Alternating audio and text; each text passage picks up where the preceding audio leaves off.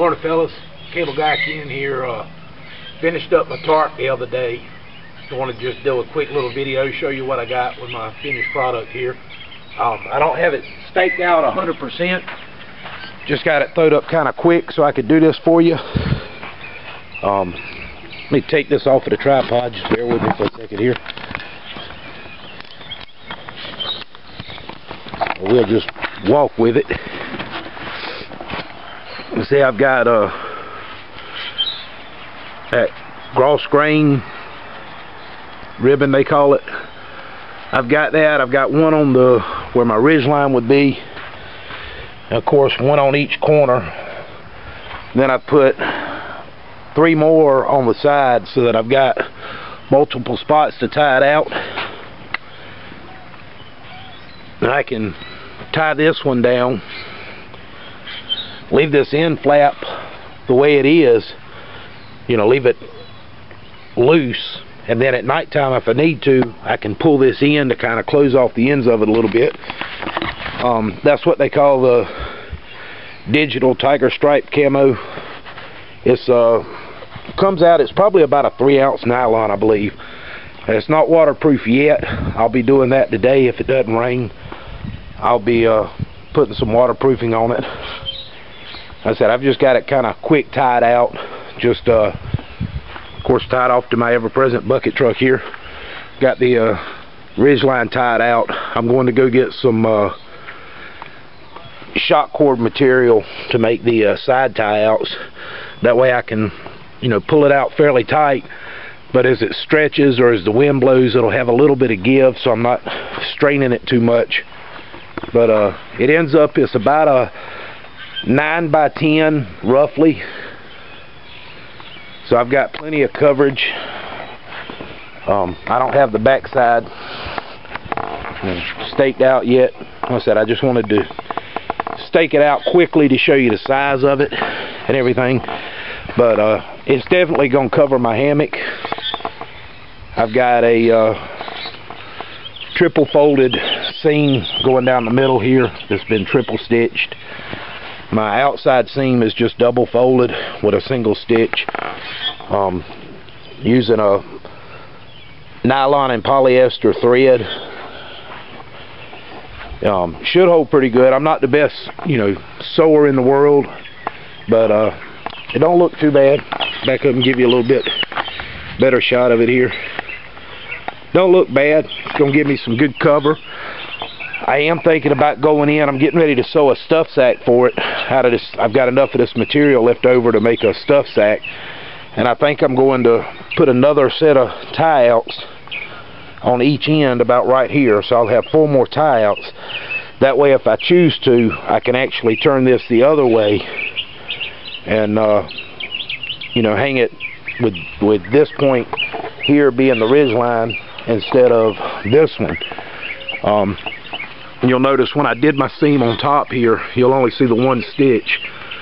I didn't want this big flap here being on top and out in the open that might collect rain, so I made this my seam, so I've got a smaller seam to deal with.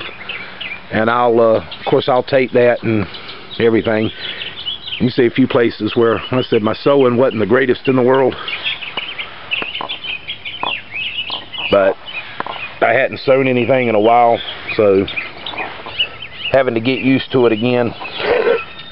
But it was fun. It was aggravating, but it was fun. And let me get this thing. I'm gonna take it down real quick and pack it down, and I'll show you how little it packs down into.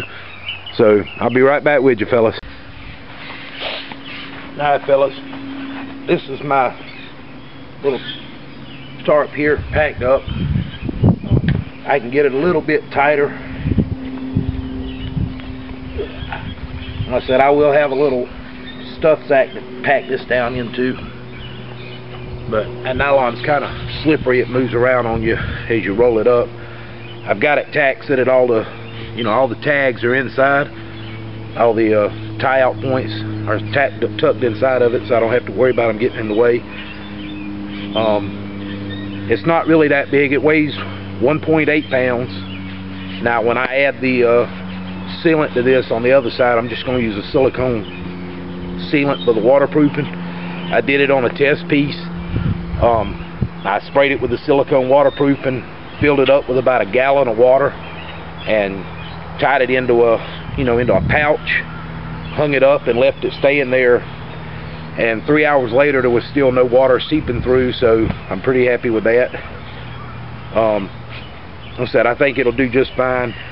Even in a downpour, I think it'll keep me dry.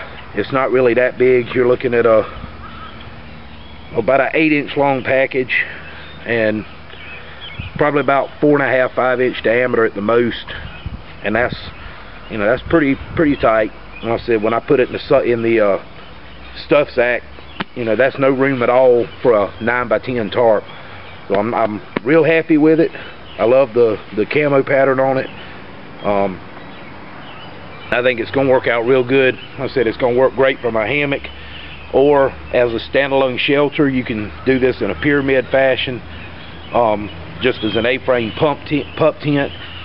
It's long enough that you can even lay part of this on the ground and lay on it and still have plenty of fabric left over to come over you as a shelter. So I'm happy with it. When I get it waterproofed and everything, get my shock cords made for the guy outs and all that on it, get me some small tent stakes, which I'm probably going to make from some 1/8-inch brass rod that I've got inside the house. I think that'll be fine.